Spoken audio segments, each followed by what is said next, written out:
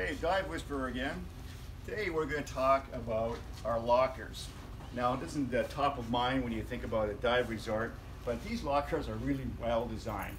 As you can see behind me, we had Dave there for a second. We've got our boat, and we've got our tanks, and we've got our lockers. So we've sort of spread ourselves out a little bit because there's lots of rooms this time, but usually get one side, gives you space for all your gear, hang up your wetsuit and anything else, if you got two wetsuits. And we've got bench to get dressed with.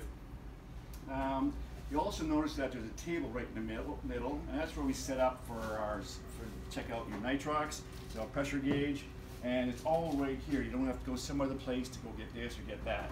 Tanks are right there. We do the testing, we put them there, and the guys on the boat will take them and set them up on the boat. Really, really slick. Also, if you notice that there's a door open there and a door open on the other side. That means the breeze comes through all the time and your gear is usually dry.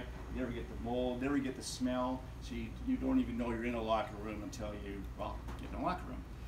Anyway, so besides that, we have rinse tanks. Now, they've been sort of disabled because of COVID, but you've got rinse tanks for your gear, for your cameras. Behind me there's wetsuits as well. Once you've got your gear in there, then you can rinse yourself off, or even rinse your gear off underneath the shower, which is terrific. I mean, it's all within a few steps. And you can see behind me there and over here where we have things to hang up our gear. We let them dry before you put them away for the night. So all in all, although I said it's not the biggest thing that you're coming here for, it's a real added bonus to have a comfortable place to set your gear up, set yourself up, and walk directly onto the boat. Dive Whisperer, have a good day.